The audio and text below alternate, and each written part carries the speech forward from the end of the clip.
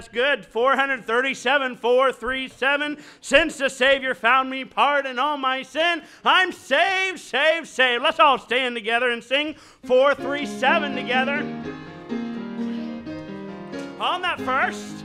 Since the Savior found me, pardon all my sin, I have had the joy and living hope within. Gone is all the shame and sorrow of the past. There underneath the precious blood of Christ at last. Saved, saved, saved, I'm happy all the way. Saved, saved, saved, I love him more each day.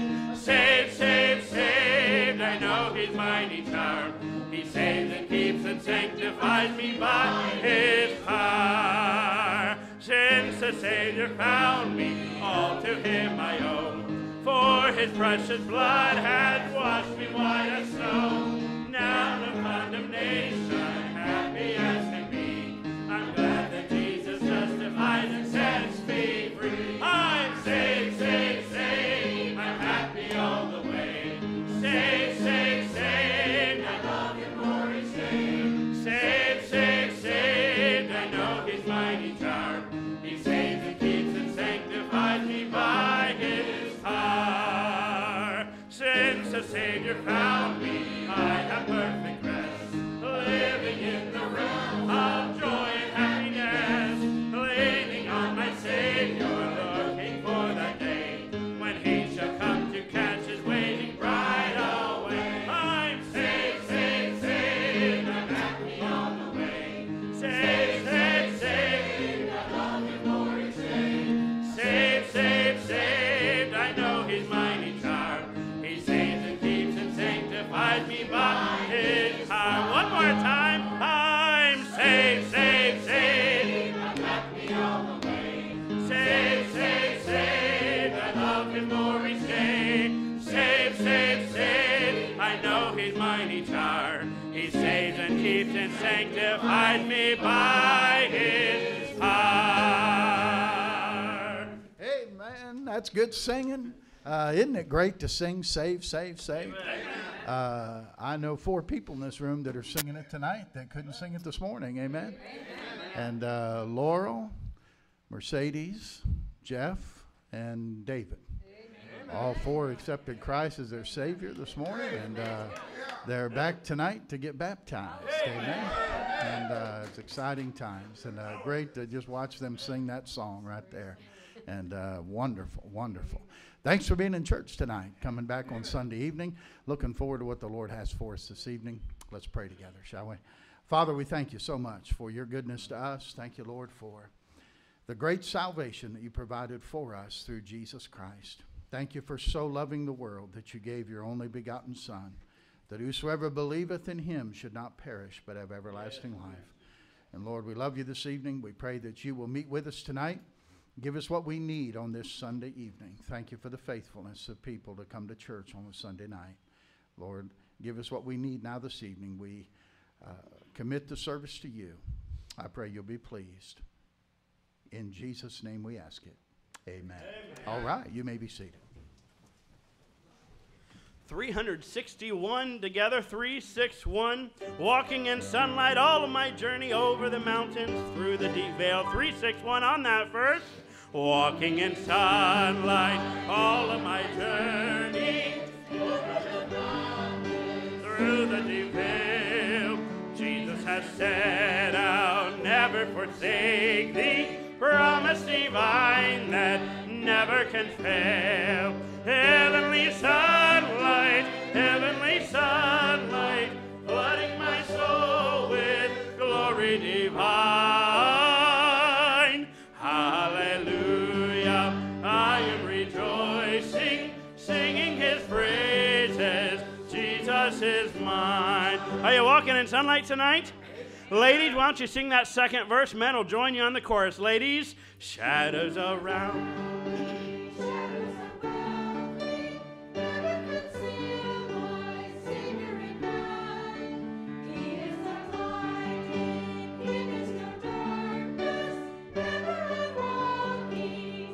All together now. Heavenly sunlight,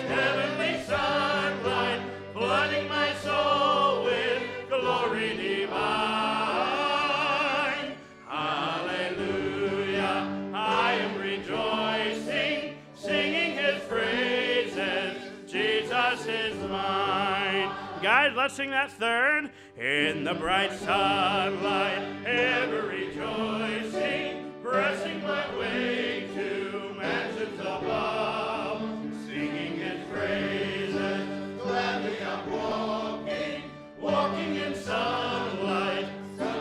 All together. Heavenly sunlight, flooding my soul with glory divine.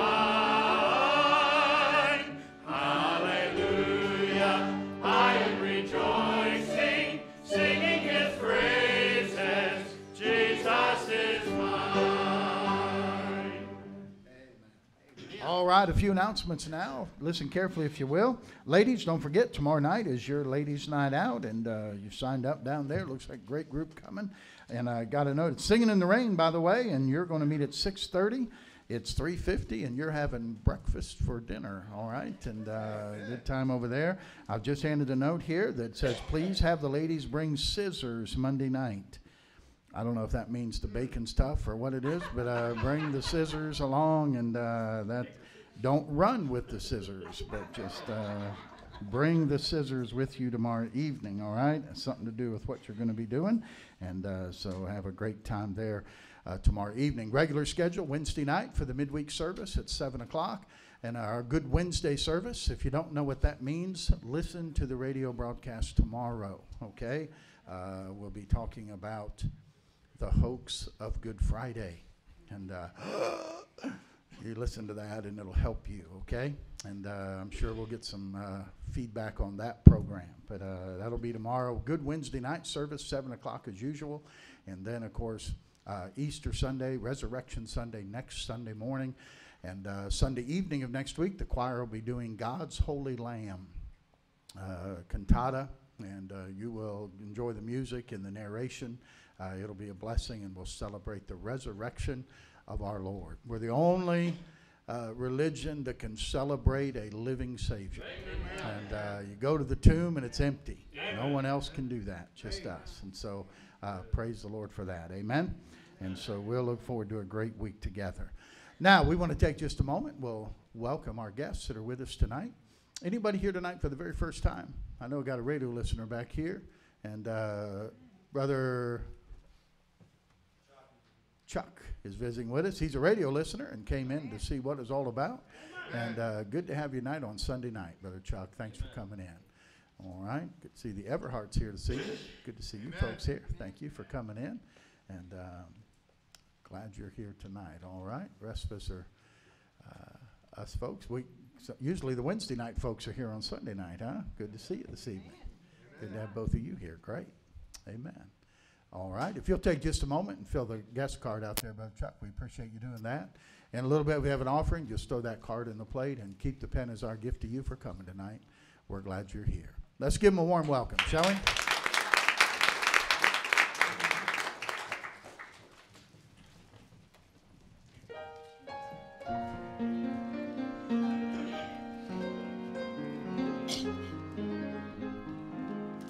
I feel the touch of hands so kind and tender. They're leading me in paths that I must trod.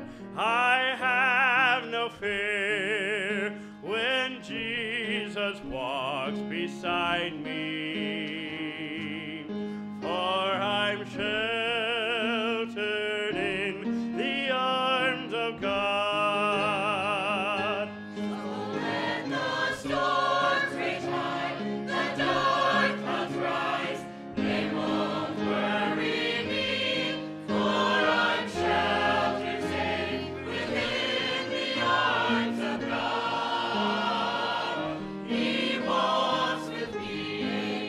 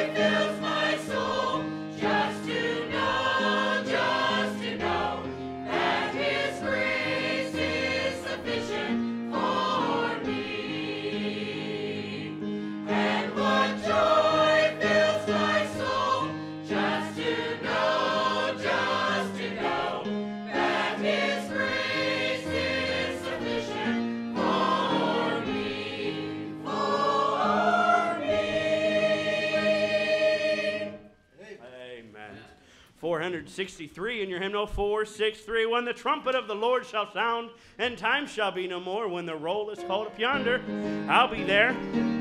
On that verse together. When the trumpet of the Lord shall sound, and time shall be no more, and the morning breaks eternal, bright and fair. When the saved of earth shall gather over on the other shore, and the roll is called up yonder, I'll be there. When the roll is called up yonder, when the roll is called up yonder, when the roll is called up yonder, when the roll is called up yonder, I'll be there. On that bright and cloudless morning, when the dead in Christ shall rise, and the glory of his resurrection share, when his chosen ones shall gather to their home beyond the sight, and the roll is called up yonder, I'll be there.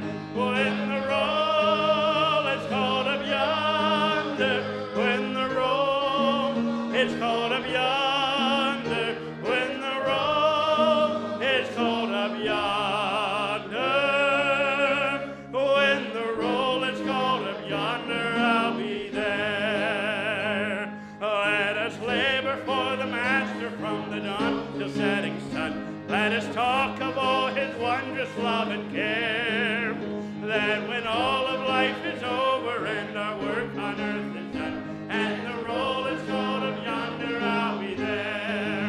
When the roll is called up yonder, when the roll is called up yonder, when the roll is called up yonder, when the roll is called up yonder, I'll be there. Amen. Great singing tonight. Would you turn over to 180 with me? 180. God will take care of you. Be not dismayed, whate'er betide. God will take care of you. Would you all stand with me if you would? 180 on that first together. Be not dismayed, whate'er betide. God will take care of you. Beneath his wings of love abide. God will take care of you. God will take care of you through every day or all the way. He will take care of you. God will take care of you through days of toil when heart doth fail. God will take care of you. When dangers fierce your path assail, God will take care of you. God will take care of you through every day or all the way.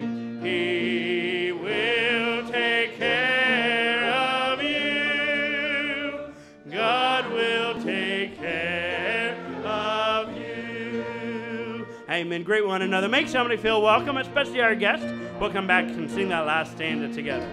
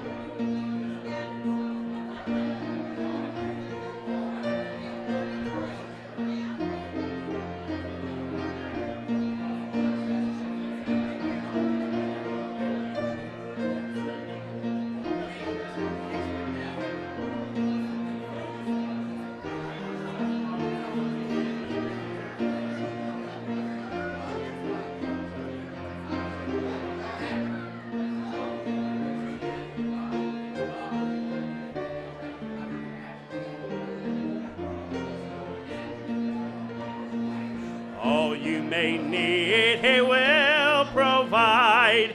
God will take care of you. Nothing you ask will be denied.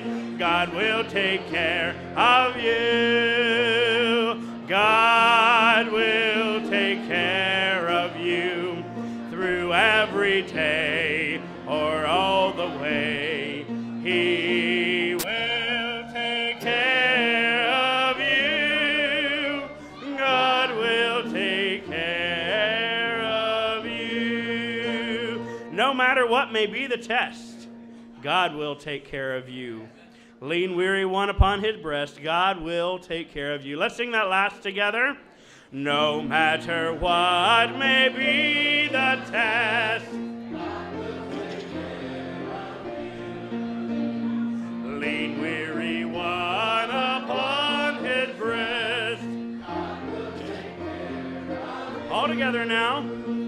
God will take care of you through every day or all the way. He will take care of you. God will take care of you. Everybody said? Amen. Be seated if you will. Great singing this evening. The ushers will come and get our offering now tonight.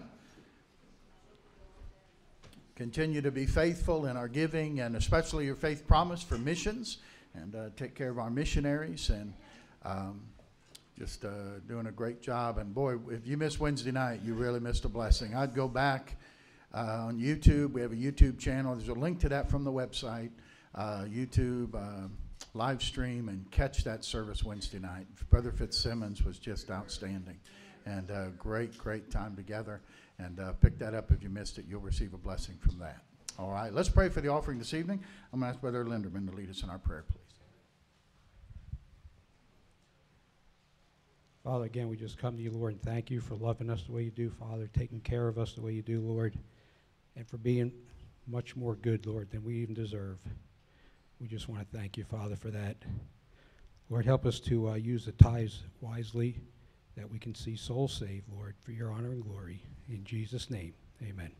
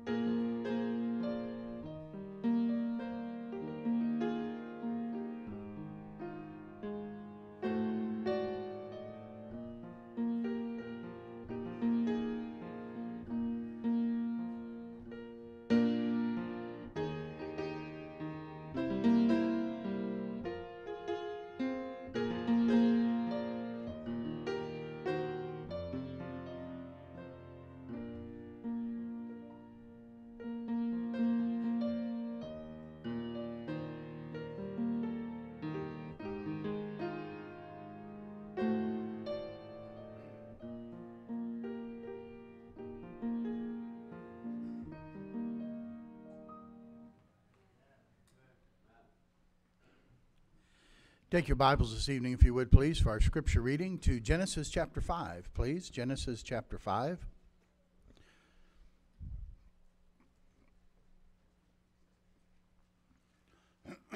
Genesis chapter 5. We are going to read verses 22, 23, and 24. Genesis 5, 22, 23, and 24. And they're just short verses. We'll read them all in unison. And as our custom is, let's stand together to read the scripture. All of us standing, please, to read God's word. And let's begin together on verse number 22 of Genesis chapter 5. Ready? And Enoch walked with God after he begat Methuselah 300 years, and begat sons and daughters. And all the days of Enoch were 365 years. And Enoch walked with God, and he was not, for God took him. And let's pray. Father, we ask you to bless the reading of the scripture here this evening. Lord, thank you so much already for the wonderful music tonight, for the good spirit that's here in this place. Lord, it's always good to be with the people of God. And Lord, we are asking you to continue to minister to each individual here tonight by your Spirit. I pray you'll bless the special this evening to continue to prepare our hearts that we'll be ready to receive the truth from your word this evening. And Lord, may the word of God work effectually in each of us as we listen to it tonight. May we hear it in faith, believing it, and ready to live out the truths we learned this evening. And I pray it in Jesus' name. Amen.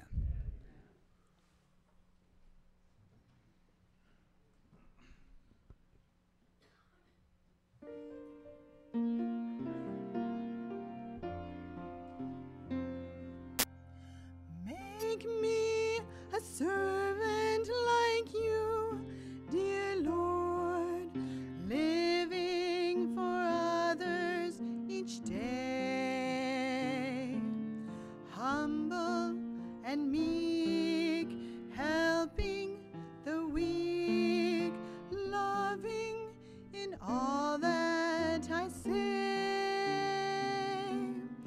Give me, Lord, a servant's heart. Here's my life, take every part. Give me, Lord, a servant's heart. Help me draw so close to you that your love comes shining through. Give me, Lord, a servant's heart. Give me, Lord, a servant's heart.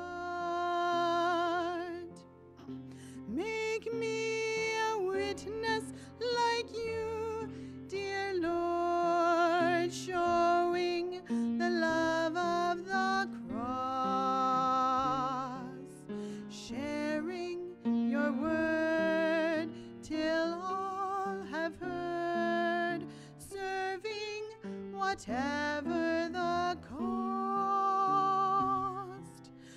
Give me, Lord, a servant's heart. Here's my life, take every part. Give me, Lord, a servant's heart. Help me draw so close to you that your love comes shining through.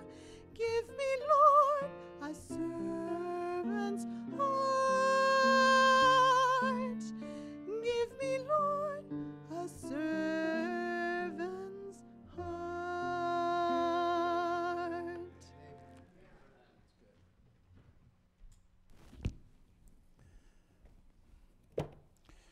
Now, Father, we bow before you in prayer, and Lord, again, we come to the preaching of your word, and we ask you, God, to honor the preaching once again. We thank you for the Bible. Thank you, Lord, for giving us copies of your word that we have on our hands tonight. Lord, I pray that each of us would give our careful attention to your word this evening. And Spirit of God, speak to our hearts tonight. I want to be a help. I want to be a blessing. I want to be an encouragement to your people this evening. And God, we want to learn. We want to take steps in the same direction as you. We want to learn what it is to walk with God and to know you. Not just know about you, but to know you. And so, Lord, help us. And I pray that we'll be different when we leave this place than when we came into this place tonight. It's in Jesus' name I ask it. Amen. Go ahead and open your Bible again there to the book of Genesis. We'll start there. We'll be turning to other scriptures as we get into the study here this evening. And, well, technology's great, isn't it? There we go. The Christian, and by the way, I meant what I prayed. I Not that there's times I don't mean what I pray, but I meant what I prayed. And it's like the preacher who always says the honest truth is. I'm not sure what that means, but I want to be very practical for you tonight. I told you I was going to talk about this subject of walking with God. You read here in Genesis 5 about Enoch, who walked with God, and he was not, for God took him. Over in Genesis chapter 6 and verse number 9, it says, "These are the generations of Noah. Noah was a just man and perfect in his generations, and Noah did what? Walked with God." Two men here in a very wicked day walked with God. Now, the Bible says we have three enemies. All right? The Christian has three enemies. We have the world, the flesh, and the devil. All right? And we're at war with each of those. The world, by the way, the world is the world system. And what the world brings to the Christian, what the world tries to get the Christian to follow, I think, is the pace of the world.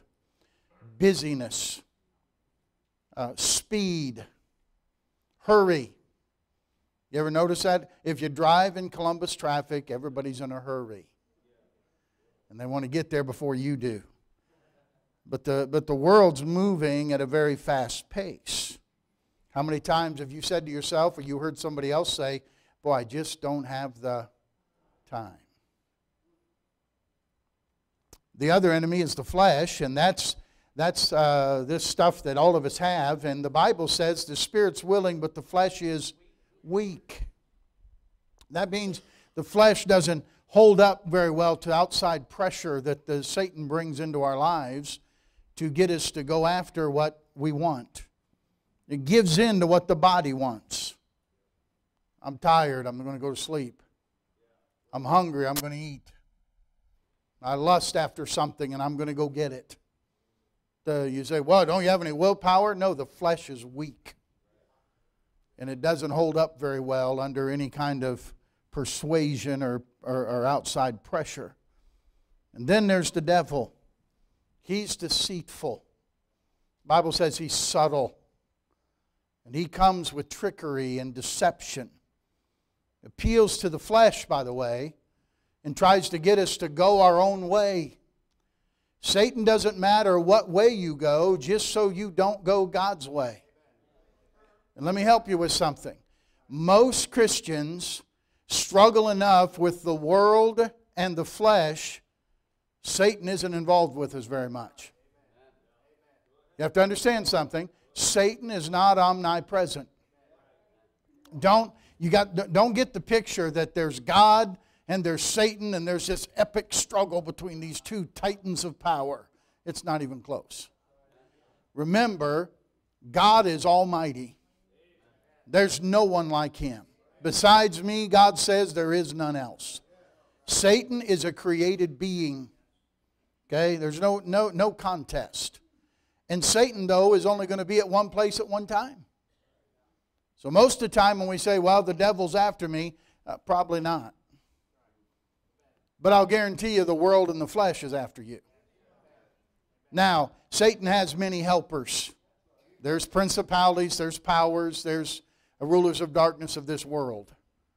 And he may have dispatched some of his minions to come after you, to lure you off the path, to get you to go your own way. All we like sheep have gone astray. We've turned everyone to his own way.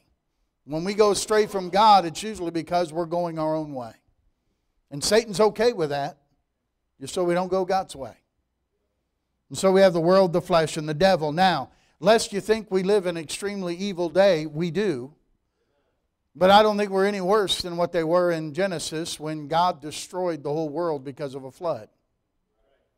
In Genesis chapter 6 and verse number 5, the Bible said, "God saw that the wickedness of man was great in the earth, and that every imagination of the thoughts of his heart was only evil continually."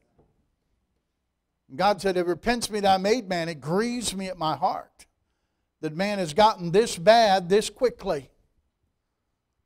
So he decides he's got to destroy the earth with a flood. Now listen, so here's a time on earth when the thoughts of the imagination of their heart was only evil continually.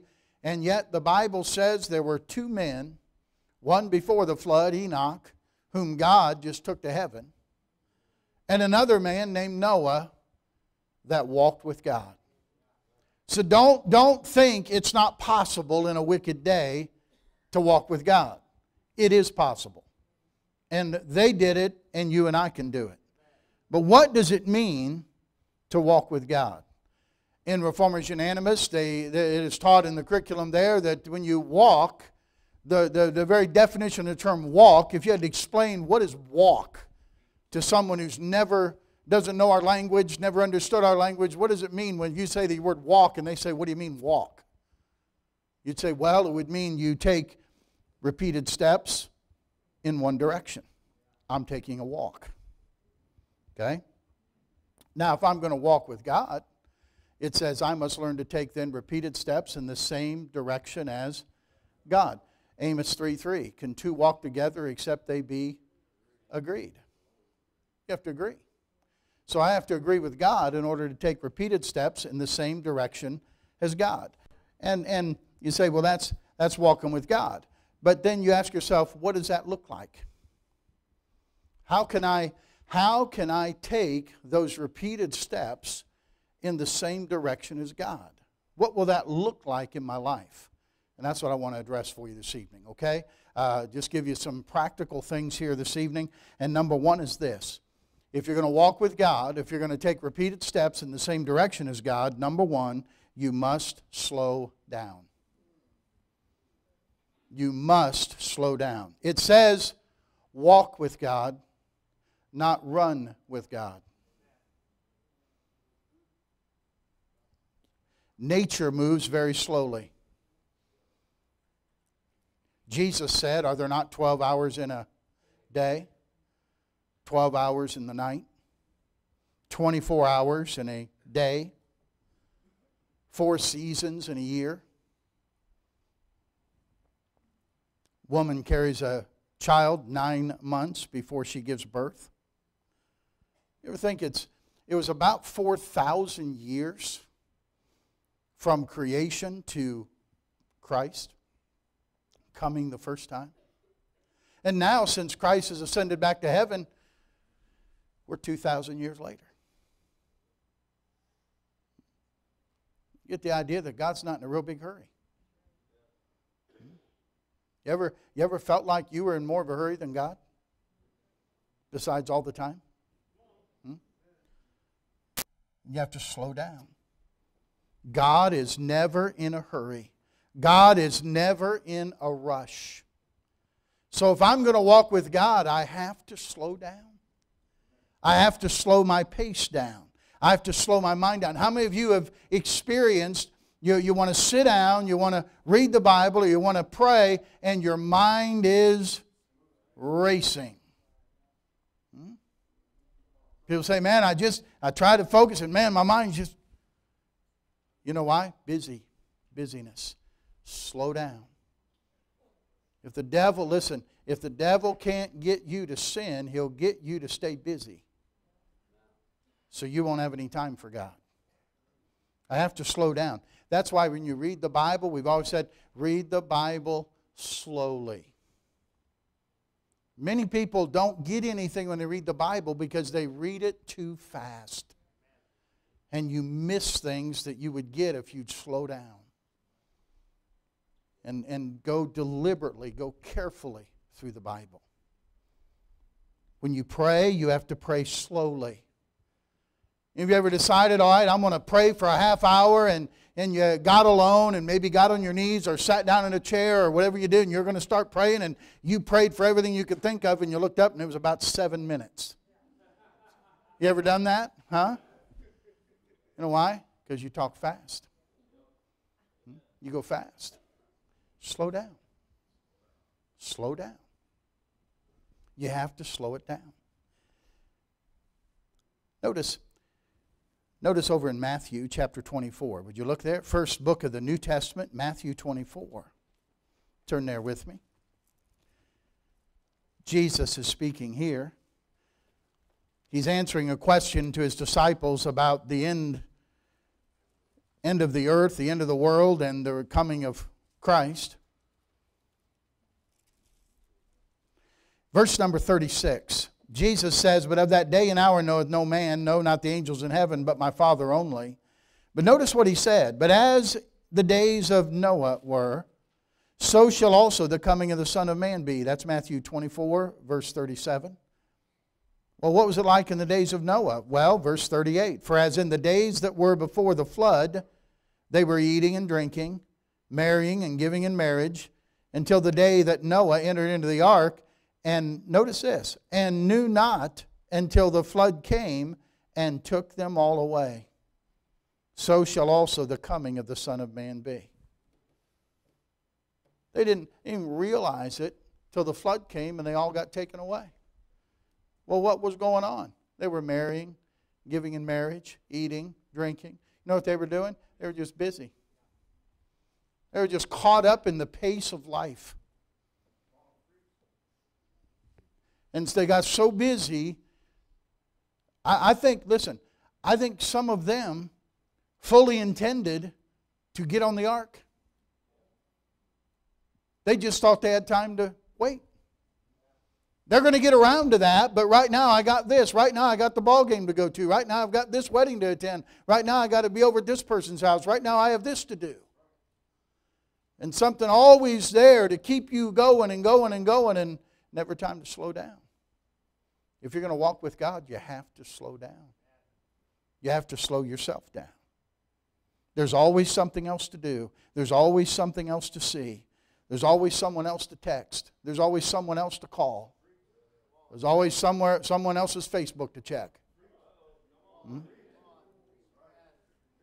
The songwriter said, "Take time to be holy and speak oft with thy God."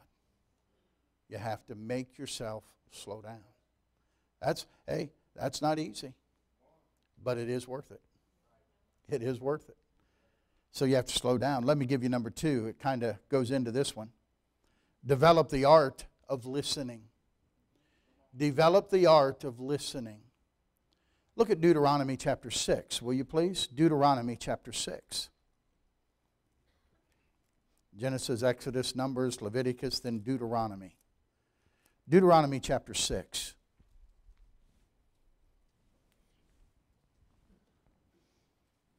Notice with me, if you will, verse number 4.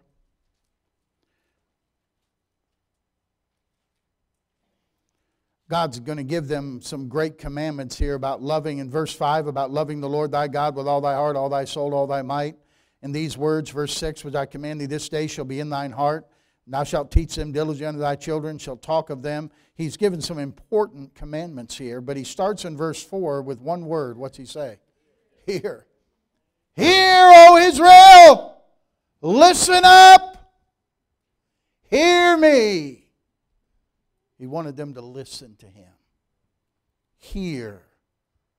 Remember, we talked last week about Elijah after Mount Carmel, and he ran from the Jezebel there, remember? And then God moved him over to Mount Horeb, and God sent a strong wind that had broke the rocks in pieces, but God wasn't in the wind. Then he sent an earthquake, but he wasn't in the earthquake. He sent a fire, but he wasn't in the fire. Then finally a still, small voice. And he spoke to Elijah. You know why most people never think God talks to them? Because there's so much noise and so much stuff going on, they never hear him. You have to be quiet to hear him. You have to listen for him. You have to develop the art of listening. That's why Jesus said in Matthew, when you pray, where should you go? In your closet. Now, that doesn't mean, scrape your shoes out of the way and move your clothes and crawl in your closet. That's not what he's talking about. He's talking about a quiet place where you won't be distracted. Somebody says, well, I pray when I'm driving to work. Are you crazy? I guess you can pray, Lord, keep me safe. But It can't be your prayer time. It's way too distracting. You better pay attention to what's going on around you. Ladies, you ever tried to talk to your husband when he's watching the game? How many will say that's useless? Amen? Because my wife loves to do that because then she can get away with anything, you know. Come back and have all this stuff she bought at the store, and I'll say, man, what'd you get this for? She goes, well, you said I could.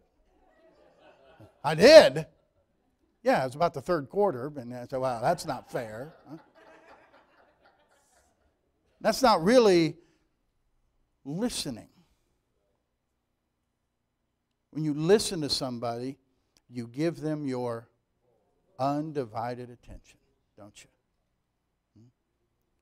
You're never going to walk with God if you don't listen to Him. You have to learn to give God your undivided attention. So when it comes time to you get to your private place where you meet with God, then the radio's off, the television's off, the computer's off, my phone is off,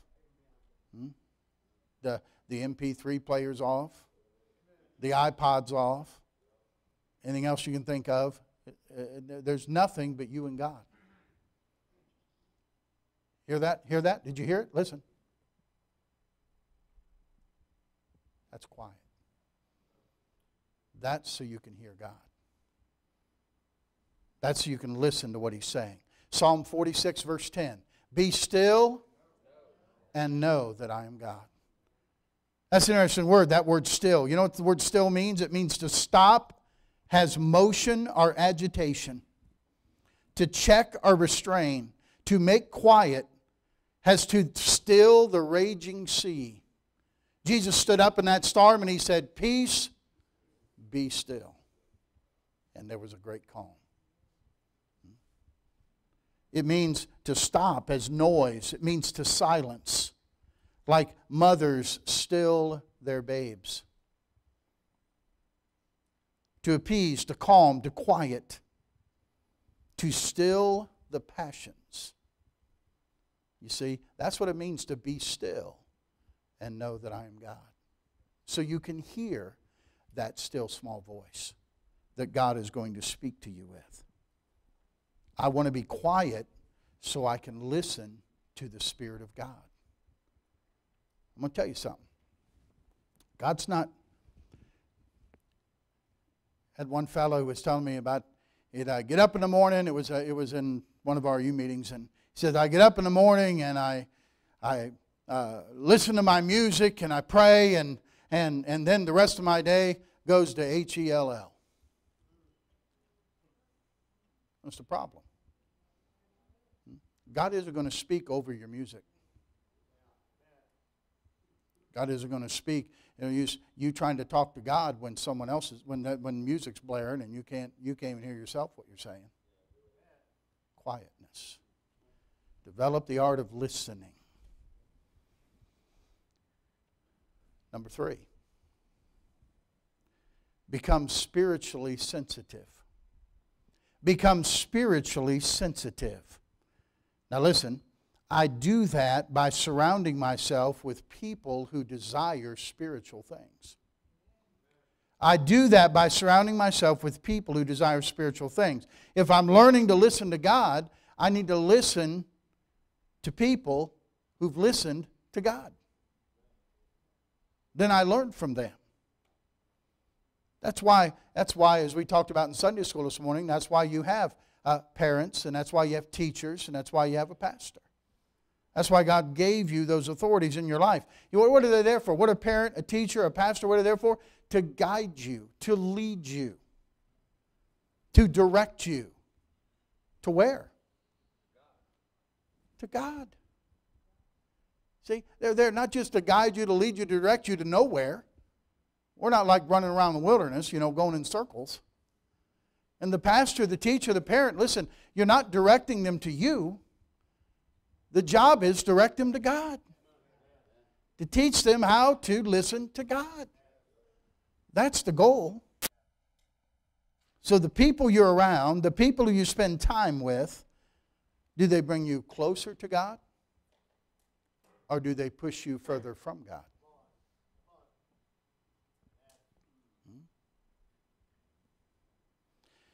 Everybody you're around is either going to pull you closer to God or push you further from God. And that can be, by the way, that can be not just people you can reach out and touch, but that can be people who come into your TV screen that you invite into your home.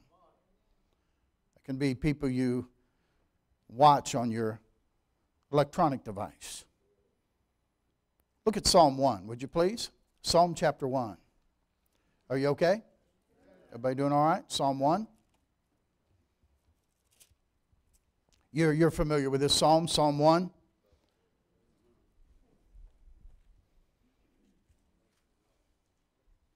Notice verse 1, you're familiar with it. Blessed is the man that walketh not in the counsel of the who? Ungodly, nor stands in the way of sinners, nor sits in the seat of the scornful. Ungodly, sinners, scornful. Scornful are critical ones, people who mock at things. Okay?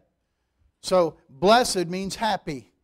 You're going to be happy if you don't hang around the ungodly, those who enjoy sinning, and those who mock or are critical of people who love God. You can do that if you want, but you're not going to be happy as a Christian. Now, if you'll obey verse 1 and you'll say, okay, I'm not going to associate with them, that's not going to be my crowd. I'm not going to walk in the counsel of the ungodly. By the way, that includes Dr. Phil and Oprah and those people. And then I'm not going to stand in the way of sinners, and I'm not going to sit in the seat of the scornful. Then you can do number 2. But if you don't get the wrong people out of your life, you'll never put the right people in your life. You'll never have number 2. What's verse 2? His delight is in the law of the Lord, and in His law doth he meditate how often? Day and night. You're going to enjoy and love the Word of God. Some of you have no appetite for the Bible. In fact, some of you here tonight, you don't even have a Bible with you. And when it comes time to stand up and read the Bible, you just stand there. I'm talking about people who come to church here every Sunday night, every Wednesday night. Bring your Bible to church. We use the Bible. And what you're doing is you're speaking volumes about your love for Christ because you don't even want to have His Word with you. You have the Word of God with you, and God says the reason you don't love the Bible is because you're hanging around with the ungodly, with the sinners, and with the scornful. And until you'll never have a delight for the Word of God and a delight for the Bible till you say, I'm going to not walk in the counsel of the ungodly, not stand in the way of sinners, and I'm not going to sit in the seat of the scornful. I'm going to take those who would pull me away from God and they're out of my life, and I'm going to hang around the people who love God, the people who want to live for God. And then I'm going to begin to like what the Bible has to say. It all depends on what the negative before you get the positive. Now go to the New Testament with me, will you, to John chapter 6. John chapter 6.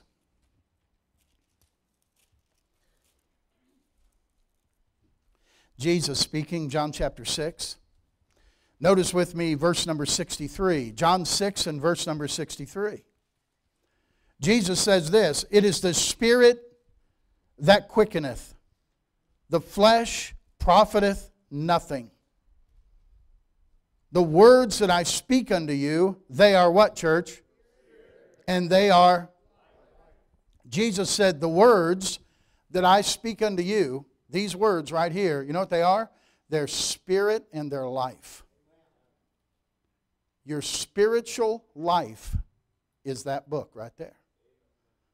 Those words are spirit and they are life. It's what life's all about. It's a spirit-led life. The words of the Bible are going to give you the spirit life. You'll never follow the Spirit if you don't follow God's Word. You'll never know what it is to be filled with the Spirit if you're not filled with God's Word. It's an impossibility. Here's the Spirit, here's the life. It's not ritual, it's not form, it's not ceremony. It's spirit and it's life. And it's from the Word of God. It's not a song-led life. It's not a feelings-led life. It's a spirit-led life. A Bible-led life. That's why, listen, that's why it's such a battle to read the Bible and study the Bible and memorize the Bible and meditate in the Bible. That's why the flesh fights you so hard. It doesn't want to give up control. It's been in charge. It likes being in charge. And it doesn't want to give up that easily. But you yield to the Spirit and you feed the Spirit. And it knows the more you feed an appetite, the stronger it gets. You starve an appetite, the weaker it gets. And the more you don't even care for that. And pretty soon you won't need it anymore at all. Give you an example. How many of you used to be smokers? See your hand? Wow, look at that. And I did say used to be, not currently, okay? Just making sure we're clear on that, all right? And how many of you, when you first stopped smoking, I mean a day, 2 days, 3 days a week, you really didn't want to be around somebody who was smoking? That would have been a problem for you. Yeah. You know what? Appetite was still there. But you know what? You kept starving it and starving it and starving it. And pretty soon, you didn't have any desire for it anymore. Now, how many of you feel like, boy, man, if I'm around somebody who's smoking now, boy, I know I could break down and have one. No. That appetite has died. See? And listen, you starve it long enough, it'll die. And you feed the right attitude. You feed the Spirit. And you do that with God's Word. And you think, and you really think you need 15 more minutes of sleep instead of your Bible in the morning? Who do you think's telling you to do that? It's not the Spirit. And no, it's not the devil. It's your flesh. Flesh says, no, you don't want to feed that Spirit. No, you need to feed me. Make me stronger. And we wonder why we go in the flesh all day. Because we gave him control. And we fed him. And when you feed it, he gets hungry. And I want more, I want more, and I want more. Until we're walking after the flesh and not after the Spirit. When you read and study and memorize, and when you're in church Sunday morning, Sunday night, Wednesday night, and getting the Bible taught to you, and you're taking in the Bible and learning the Word of God, it is feeding that appetite of the Spirit. And it grows. It gets stronger. The flesh gets weaker.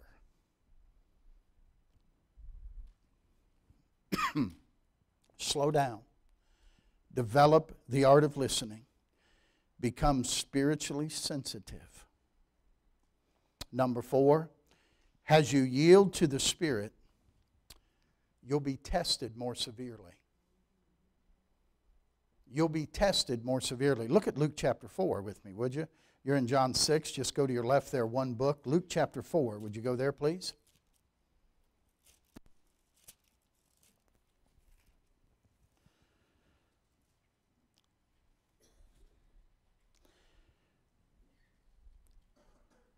And Jesus, being full of the Holy Ghost. Good thing? Yeah, that's a good thing. Returned from Jordan, this after his baptism. He was led by the Spirit into where? Wilderness, being 40 days tempted of the devil. And in those days he did eat nothing, and when they were ended, he afterward hungered. And the devil said unto him, If thou be the Son of God, command this stone that it be made bread. And Jesus answered him, saying, It is written that man shall not live by bread alone, but by every word of God. And the devil, taking him up into a high mountain, showed unto him all the kingdoms of the world in a moment of time.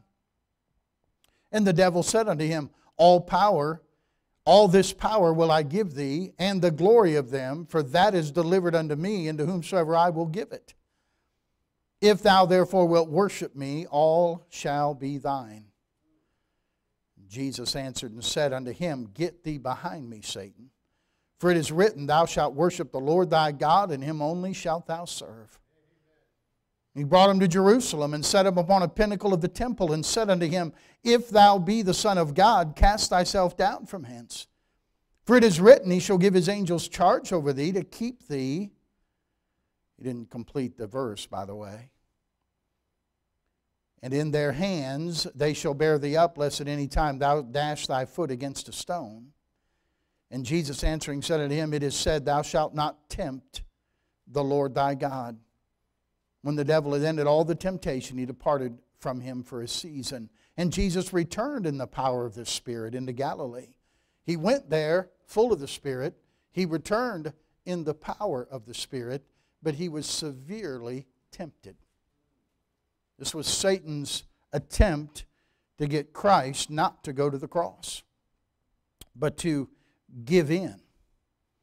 When you slow down, you learn to listen, you become sensitive to the Lord, and you're beginning to have that communication back and forth between you and God. You're developing that walk with Him. You better believe Satan's going to do what he can to disrupt that. Understand something. Once you receive Christ as your Savior, Satan can never have your soul. That belongs to God. And He keeps us. We're not keeping ourselves, thank God. He keeps us. And Satan cannot have you, but he will do whatever he can to destroy your life. And to not have you bring glory to God. And not have you have any fellowship with God. And he does that through the lust of the flesh, the lust of the eyes, and the pride of life. Because that's all that's in the world. 1 John 2 and verse 15. What did Jesus use when He fought the temptation of Satan? He used the Word of God. He is the only weapon we have. The sword of the Spirit, which is the Word of God. Remember what we said earlier? The Spirit's willing, but the flesh is weak. So why do I keep messing up? Why do I keep failing? How come every time I get tempted, I just give in? What's going on? Because you're trying willpower, but not word power. It's not willpower that you need. It is word power that you need. You need the Word of God. You need to know your weapon. You need to be able to use your weapon. He fought Satan. How do you resist Satan? With the Word of God. Hey, Jesus was the Son of God. Who's in a believer? Christ dwells in your heart by faith, Colossians says. Greater is He that's in you than he that is in the world. Well, that one in us is Jesus Christ Himself, the Son of God. He could have just spoken something to Satan. He's greater than he is anyway. But He didn't. Why didn't He? He used the Bible. He used it as written. Why do you think He did that? Do you think it might have been to teach us how we should do it? That He was trying to give us an example? Why was He baptized? Example for us. Do you think He still was giving us an example? I absolutely do. So you're not going to, listen, you're not going to overcome the bad habits by saying, I'm not going to do it, I'm not going to do it, I'm not going to do it, I'm not going to do it. You know what you're going to do? You're going to do it. Because you're thinking about it, thinking about it, thinking about it, thinking about it. And if you think about it, you're going to do it. You don't overcome evil by telling yourself, I'm not going to do evil. You overcome evil with good. You fill your heart and fill your mind with the Word of God. Use the Word of God on Satan.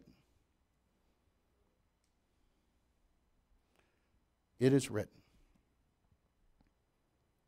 So don't think, well, boy, when I get to where I can listen to God and be quiet with God and have a walk with God, boy, Satan will leave me alone. No, he doesn't. No, he doesn't. So listen, the Bible says we're not ignorant of his devices. Don't be ignorant of his strategies. So expect that. Be on guard for that. Be looking for that. And when he shows up, you're not surprised. You're expecting him. And you know what to do. Rely on God's word, not your will. Not your resistance. You can give some resistance, but you resist him by letting him know it's God's word. Hey, the word of God is quick. What's quick mean? It's alive. And it's powerful. More powerful than your word or my word. This is what will do it. So give him the word of God.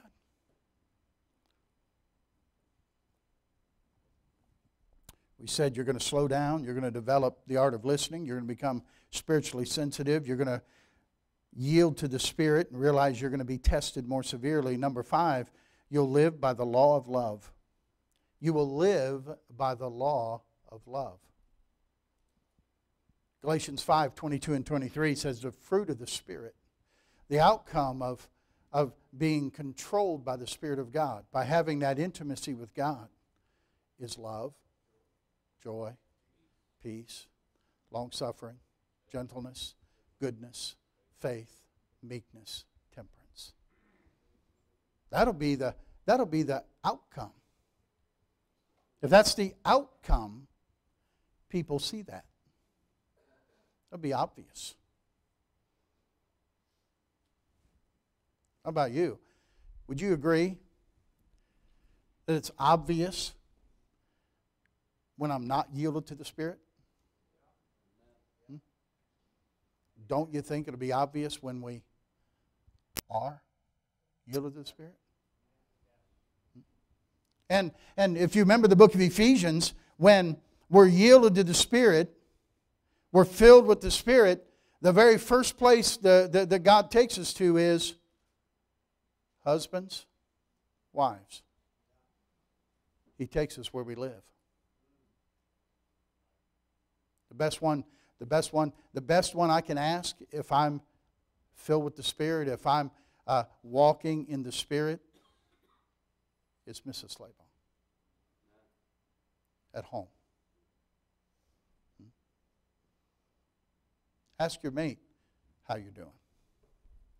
Ask those who are someone who's close to you how you're doing. You live by the law of love. We spoke about that this morning briefly about loving God. If I love God, I'm going to love the things that God loves.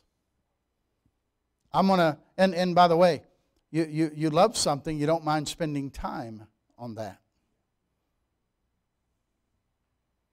If I love the things that God loves, I'm going to love spending time with God. I'm going to love spending time with the people of God.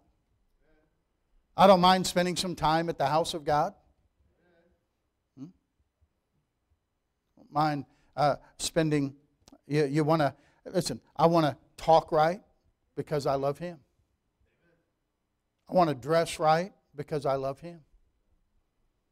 I want to have a good testimony because I love Him.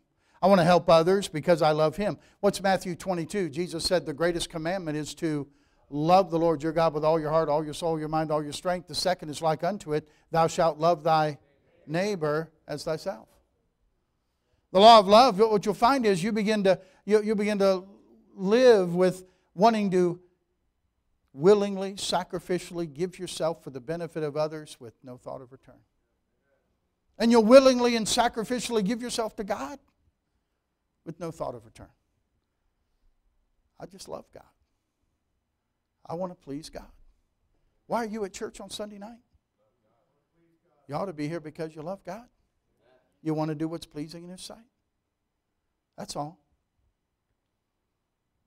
Just because you love Him. I want to give the gospel because I love Him. I want to help others because I love Him. I want to faithfully give because I love Him. I don't want to talk bad about another Christian because I love God. I want to be critical because I love God. I don't want to tear other people down because I love God. I want to think the best and hope the best. Charity believeth all things and hopeth all things, beareth all things. It means somebody's done you wrong. The easiest thing in the world is to pass that hurt on to somebody else. You've all heard it. Hurting people hurt people. Say somebody hurts you, can you get past that and say that's because they're hurting? I have a choice. I can make it stop with me. I can pass it on and hurt a bunch of other people. Why would you do that? If you love God. Love God. I live by the law of love. And then lastly, number 6, you'll be confident.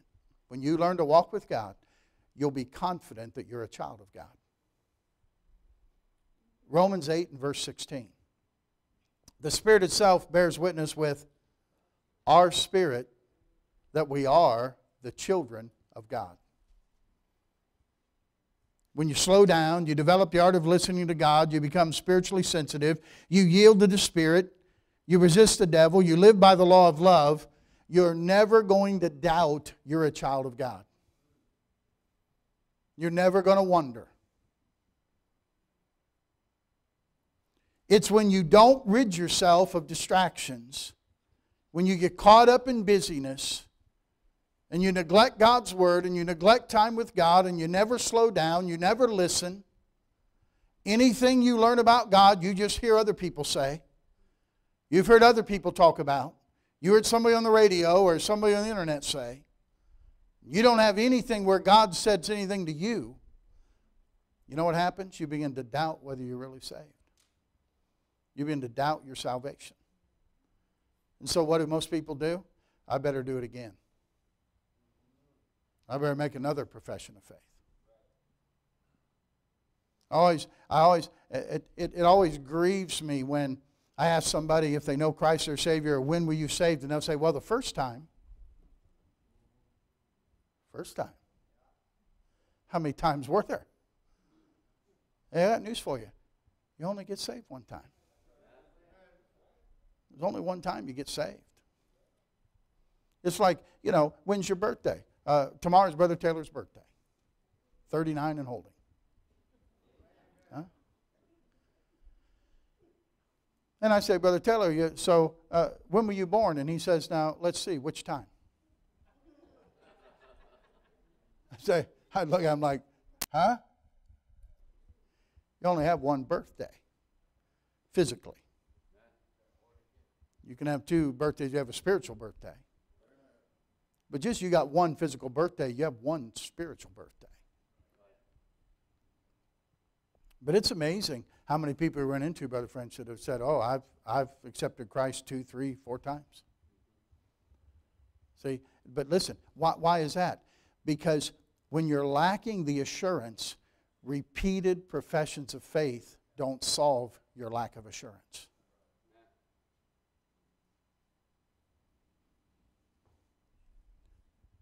Slowing down, developing the art of listening, learning to be sensitive to the Spirit of God, to the things of God, being able to yield to the Spirit, the words that are spirit, they are life, getting the wrong things out of your life and putting the right things into your life. Going through the testing, but by the way, being victorious in the testing because you're fighting with the Word of God, not your willpower, because that doesn't work. Then you know what? You'll have living by the law of love, you'll have no doubt. I'm a child of God. I'm a child of God. Isn't it a shame to have a Heavenly Father and not get to know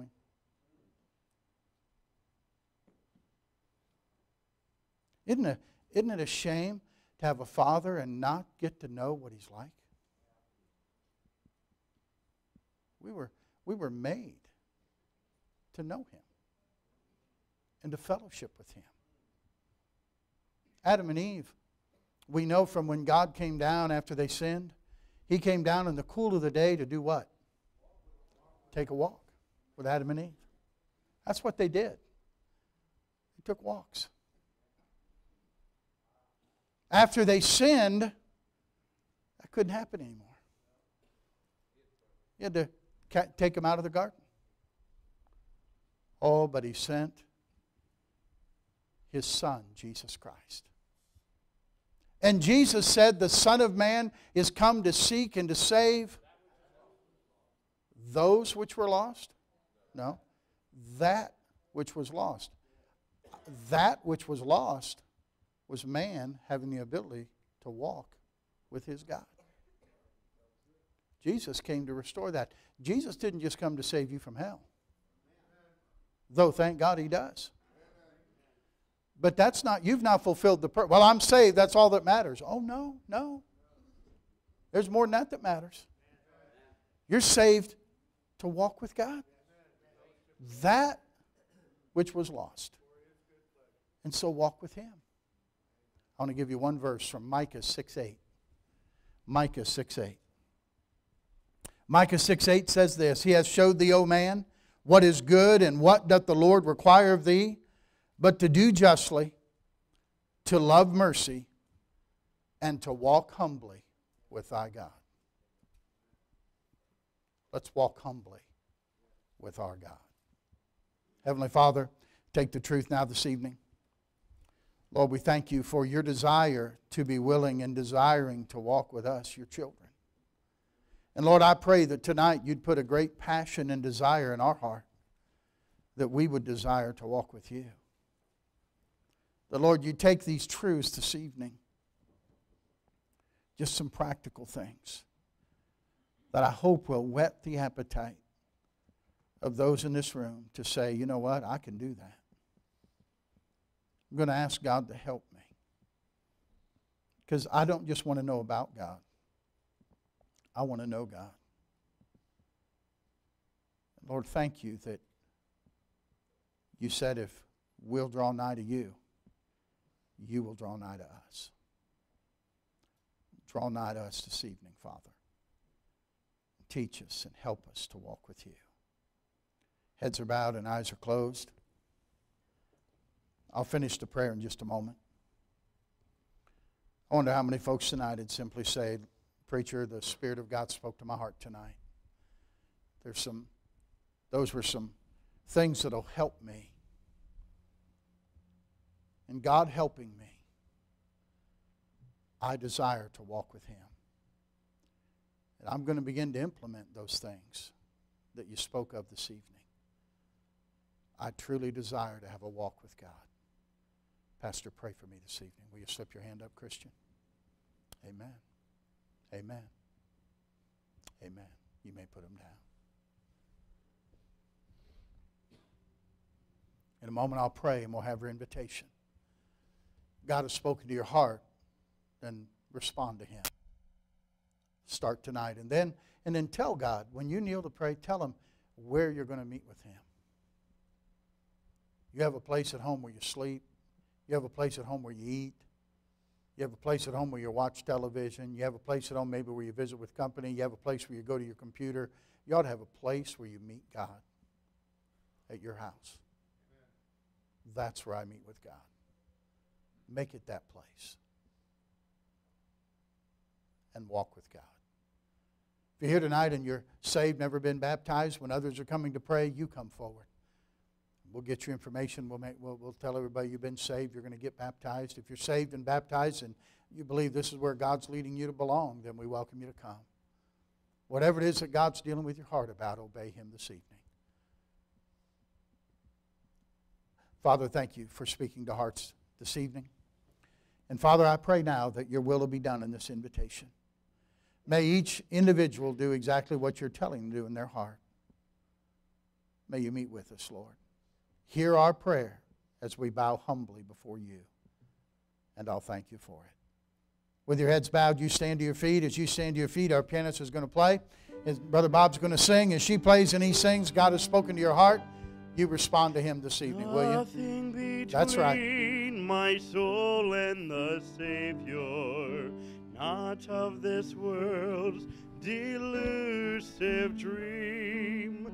I have renounced all sinful pleasure. Jesus is mine. There's nothing That's right. between. That's right. Nothing between my soul and the Savior, so that his blessed face may be seen. Nothing preventing the least of his favor. Keep the way clear, let nothing between. Nothing between, like worldly pleasure. Habits of life, though harmless they seem, must not my heart from him ever sever. He is my all, there's nothing between. Nothing between my soul and the Savior, so that his blessed face may be seen. Nothing preventing the least of his favor. Keep the way clear, let nothing between.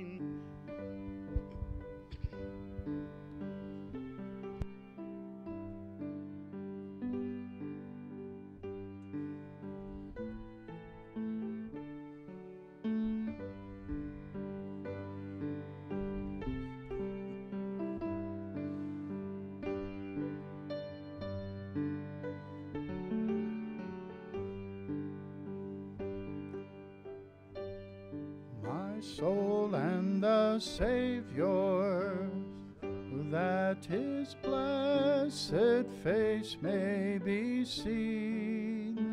Nothing preventing the least of his favor. Keep the way clear, let nothing between. Be seated for a minute if you would, please. Let nothing between your soul and the Savior. Amen? And make it a priority. There's, and let me assure you, okay, can I help you? You say, it's easier for you, you're the pastor. There are a million things I need to do when I wake up in the morning. I can think of all kinds of things, hit the ground running to do. And I have to stop. And I have to slow down. And I have to take time, and it's just as difficult for me as it is for you. But it's absolutely necessary. It's absolutely necessary, and it's nothing like it in all the world. Fulfill the purpose for which God saved you. Mary hath chosen that needful part. That's what it's all about. It all stems from there. Okay. All right. Hey, we're glad to have the Fantastic Four here tonight, all right? Laurel Carroll. Laurel here received Christ as her Savior this morning, and she's coming tonight to be scripturally baptized. And then we'll do the ladies first. We're glad to have Mercedes Wooten. Mercedes received Christ as her Savior this morning and going to follow the Lord in baptism this evening. And then her fiance is Jeffrey Smith. And Jeffrey accepted Christ this morning, and he's also going to be baptized tonight. And then Daniel Smith. And Jeffrey is Daniel's son. And Daniel received Christ as his Savior and wants to follow the Lord in baptism as well. Fantastic, isn't it? These are, let's see, this is Carol. You would be a son-in-law. These would be grandchildren then, right? And Carol Hoskins has prayed for these for years. Right, Carol? Huh? Just when you think nothing's working, nothing's happening, look what God does. Amen. Praise the Lord. That's wonderful, Carol. We're rejoicing with you. Okay. Mrs. Wallace is right here. Ladies, you follow her down. I think Brother Wallace is already down there. Yeah. Fellows, you just go with them if you would. Yeah, follow them right out this door right here, down the steps, and we'll get you ready to be baptized, all right? And Brother Bob, you take it, and we'll get ready to baptize him. All right. Well, let's, wow, we got hands in the air already. I guess we'll sing a few favorites. Brother Pete. 506. Blessed assurance, Jesus is mine. Oh, what a foretaste of glory divine.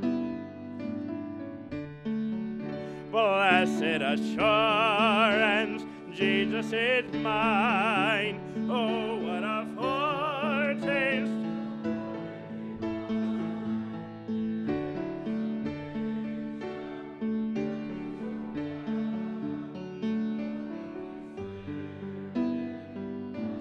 Let me hear you now.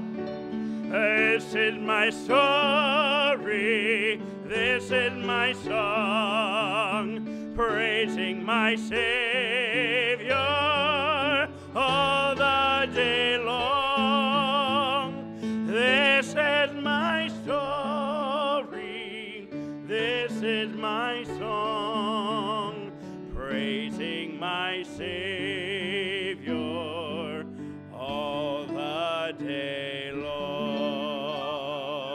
Amen. That's got to be up there in my top 10. Carol? Number 3. Amazing grace, how sweet the sound that saved a wretch.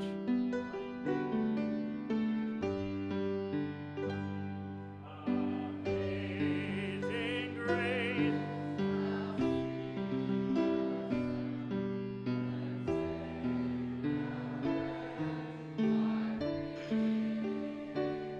I once was lost, but now I'm found.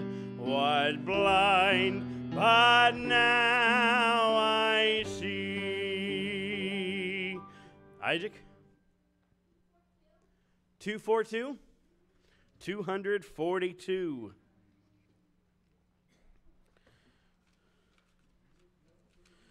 All right, Jesus loves the little children. I want to hear you sing out. All right, let's sing it together. Jesus loves the little children, all the children of the world. Red and yellow, black and white, they are precious in his sight. Jesus loves the little children of the world. Gage? 275. It is well with my soul, I believe, anyway. All right, yeah. Let's sing that first all together.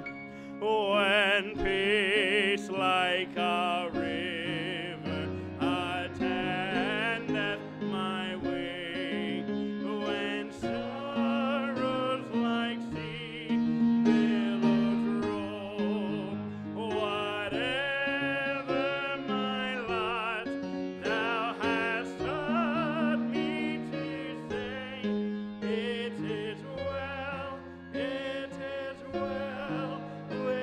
my soul. It is well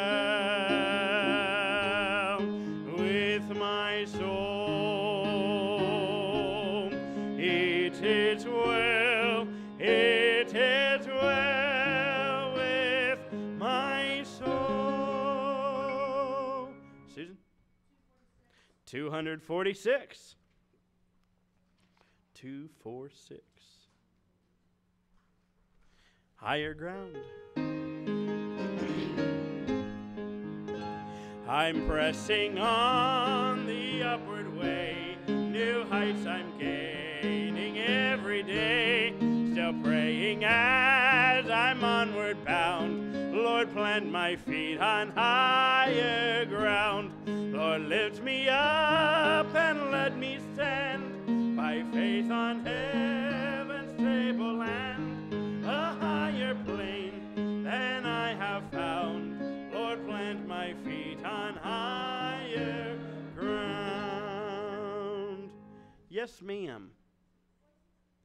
463. 463. When the roll is called up yonder, I'll be there. When the trumpet of the Lord shall sound, and time shall be no more, and the morning breaks eternal, bright and fair.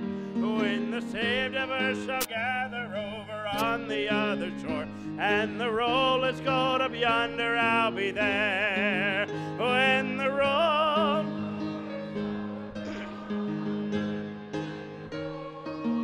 is called up yonder, when the roll is called up yonder, when the roll is called up yonder, I'll be there.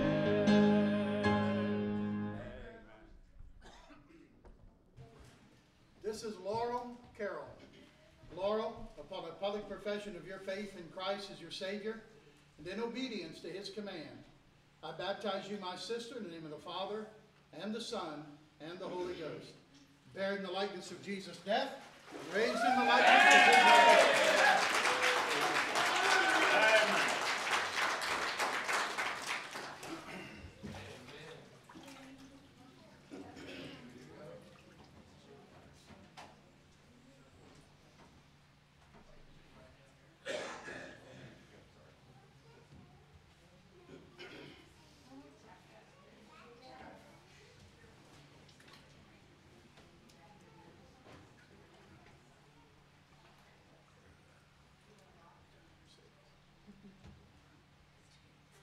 This is Mercedes Wooten.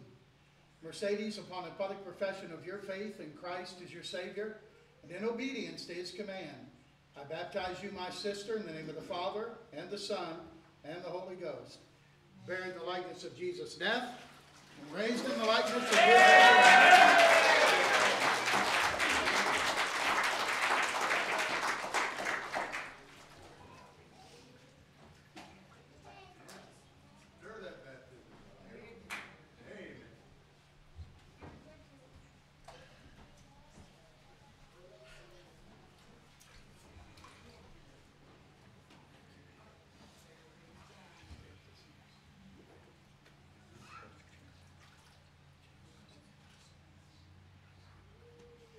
All right, this is Jeff Smith. Jeff, upon a public profession of your faith in Christ as your Savior, and in obedience to His command, I baptize you, my brother, in the name of the Father, and the Son, and the Holy Ghost, bearing the likeness of Jesus' death, and raised in the likeness of His resurrection.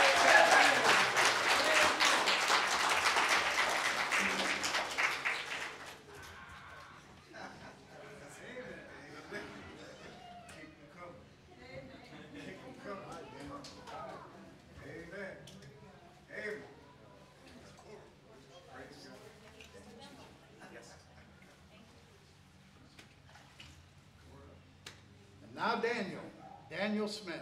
Daniel, upon a public profession of your faith in Christ as your Savior, and in obedience to His command, I baptize you, my brother, in the name of the Father, and the Son, and the Holy Ghost, bearing the likeness of Jesus' death, and raised in the likeness of His resurrection.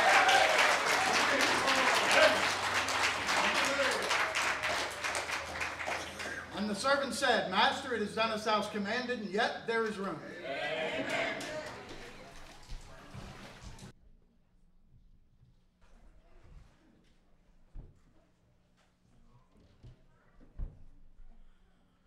All righty. Let's go to number 421.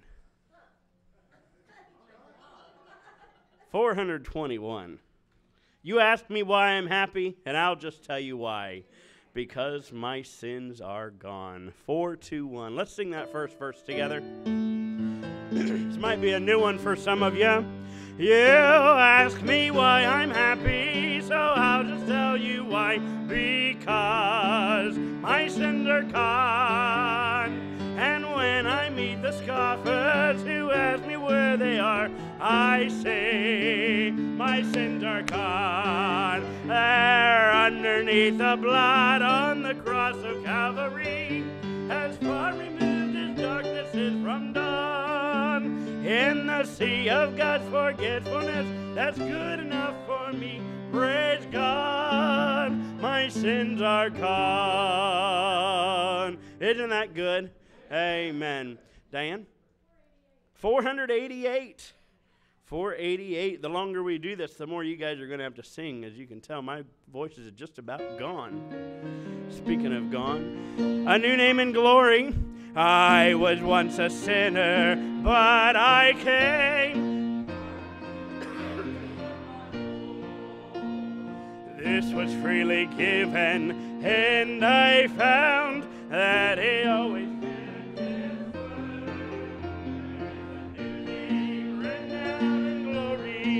and it's mine, oh yes, it's mine. And the white-robed angels sing the story. A sinner has come home, for there's a new name written down in glory. And it's mine, oh yes, it's mine. With my sins forgiven, I am bound for heaven. Nevermore to roam. Amen. We have 4 new ones written down in glory today, don't we? Amen. Brother Chuck? 2, 2, 3. 2, 2, 3.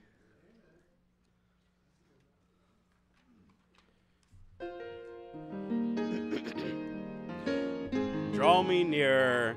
I am thine, O Lord. I have heard thy voice, and it told thy love to me. But I long to rise in the arms of faith and be closer drawn to thee. Draw me nearer, nearer, blessed Lord, to the cross where thou hast died. Draw me near, near, nearer, blessed Lord, to thy precious bleeding side. All right, one more. Yes, ma'am. 470. That sounds like it's in the Jesus Loves Me range. No, Wonderful Peace. All right.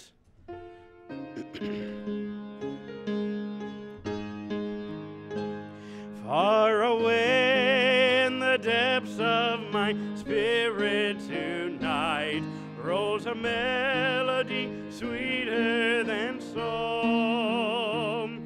In celestial-like strains it unceasingly falls o'er my soul like an infinite calm. Peace, peace, wonderful peace, coming down from the Father above. Sweep over my spirit forever, I pray, in fathomless billows of love. All right, let's stand together and make sure Laurel, somebody escort her to the back there so when folks go out they can congratulate her and make room. If you need to move those chairs, Andy and Nikki, where you are, so we can line those folks up so when you go out tonight you can congratulate them. When Jeff and Mercedes and Daniel come up, make sure they get their way back there too, would you? I'd like you to congratulate these folks and welcome them into the church family. And that's exciting. It's just the Laurel came because Xavier has visited her. Scotty was with him and visited her for several weeks and kept giving her the gospel and witnessing to her. And today was the day. And she come forward and she said, "I'm ready to be saved." That's what she said, wasn't it? And I'm ready to be saved. And these other folks are just results of years of prayers by Carol and her faithful testimony. And it's great. Great to see it happening. Amen. Father, thank you for a wonderful day today. Thank you, Lord, for meeting with us. Thank you for decisions that have been made for you. And, Lord, we give you the praise and we give you the glory for it. Thank you, God, that you're still in the saving business. And, Father, we're so thankful that we're Christians. So thankful that you're our God. So thankful we can spend a Sunday like this. Lord, thank you for each one that's made their way here Sunday morning and Sunday night. Now we pray you'll dismiss us with your care. Make us mindful of your presence as we leave this place tonight. May others see Christ in us this week. We pray and ask it in Jesus' name. Amen. It's a grand thing to be a Christian. It's the best thing I know. Let's sing it together. Hey, it's a grand thing to be a Christian. It's the best thing I know. It's a grand thing to follow Jesus anywhere and everywhere I go. For it's a grand thing to be a soldier in his army here below. It's the grandest thing to be a Christian. It's the best thing I know. God bless you. You are dismissed.